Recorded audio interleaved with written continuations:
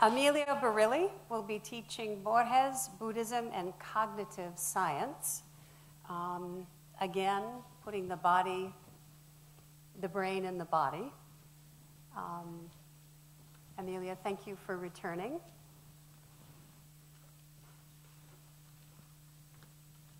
Thank you, Susan.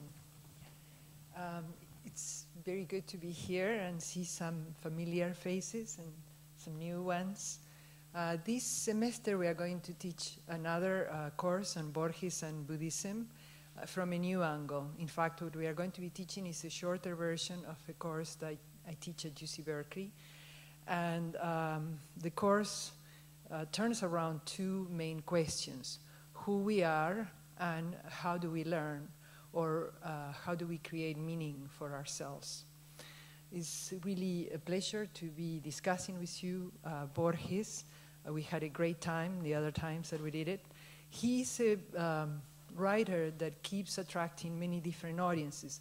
I don't know if you saw it, but on August 24th, recently, when what would have been his 112th birthday, Google created a Google Doodle to honor Borges. Maybe you saw this old man with a cane looking at a futuristic world. And more recently here also in Berkeley, we have a new course on new media, which is concurrently taught with other 12 universities.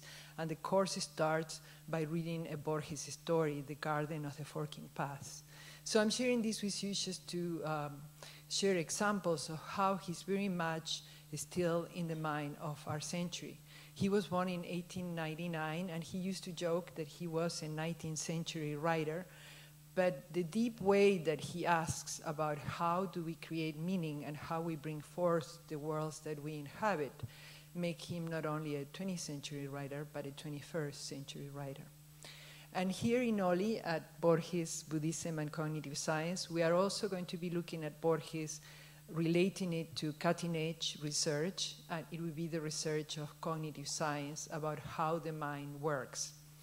A classic from Taoism says, if you want to know the world out there, you first need to know the tool with which you are looking at the world. So know your mind first. And we'll be doing a little bit of that in the course. We are going to be reading some short stories by Borges, some that we have already read, but you can always read Borges and find new things. He's that kind of writer.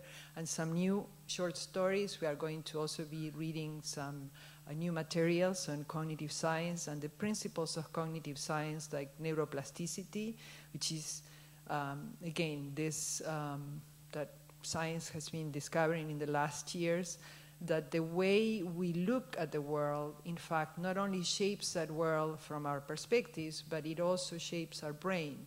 So for that, it's so important for all of us to ask how I am creating the reality that I inhabit, and what kind of materials am I putting to my brain. So we'll be reading some from cognitive science. We will be reading from Buddhism, which thousands of years ago discovered the same thing, that the world that we inhabit is a result of our interpretations, reactions, and actions.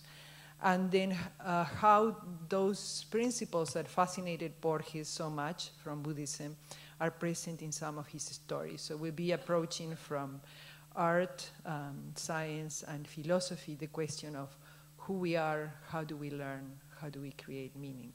It has always been wonderful to be with you in class and hear all the different voices, so I hope you will join us this time too. Thank you. Thank you.